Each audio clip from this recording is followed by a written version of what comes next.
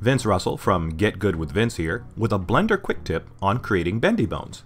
Bendy bones are an easy way to replace long chains of many small rigid bones with one easy to control bone. They're great for rigging curved things like spines, eyebrows, and other curved things. Anyway, to begin, hit Shift A to create an armature with a single bone, then tab into Edit mode, select the entire bone, go to Armature Subdivide, and then choose 2 for the number of cuts. Arrange the head and tail of the first and third bones so that the middle bone is larger. No need to be precise here. It doesn't matter, as these will simply be control bones for the bendy bone in the middle.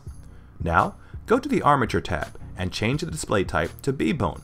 You will notice that your once familiar looking bone is now rectangular.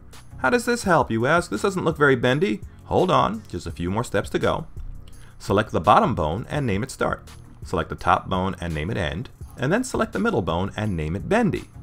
You can pick other names for your rig. These names are just to help us understand the setup. Now for the fun part. Make sure the center bone is selected, go to the Bone tab and open the Bendy Bone section and set your segments to something like maybe 6. Now we're getting somewhere. You can see that our bendy bone looks like it's made up of 6 smaller bones. Tap into Pose mode, grab the first bone and rotate it. See how the once single rigid bone now behaves like a chain of bones? But wait, it gets even better. Tab back into Edit mode, select the top bone and hit Alt-P to clear it from its parent. We need to be able to move it freely for this to work, and we can't do that while it's a child of another bone. Then tab back into Pose mode, select your top bone that you just disconnected, and hold Shift and select your bendy bone. Then hit Ctrl Shift and the letter C and add a Stretch to constraint to the bendy bone.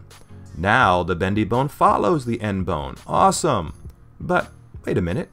Rotating the end bone does not affect the curve of the bendy bone. Easy to fix.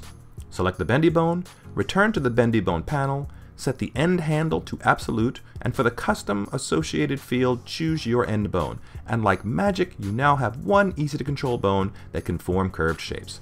That's a Blender quick tip that I hope helps you in your journey to get good.